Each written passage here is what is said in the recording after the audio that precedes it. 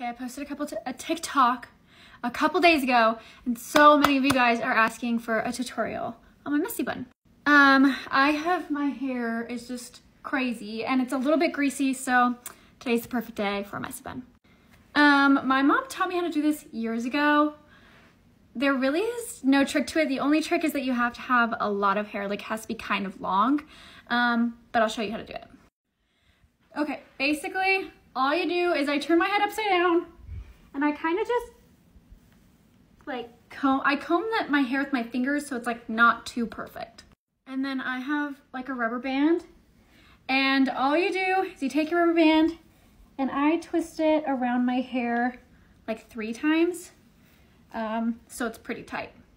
Okay, and on this third twist, I'm just gonna take a little bit of my hair like that, and then I just like kind of pull it out and make like a little fan bun, okay?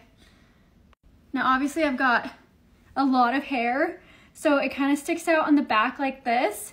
All I do is I twist it and I tuck the ends into the rubber band. I don't know if you guys can see that, but I just tuck the ends like that so it makes a second loop. Then of course, like it looks very tight right now, but I just like pull so that it looks way looser and way messier. And then I like to pull hair down in the front so that it like still frames my face a little bit and like just messy, right?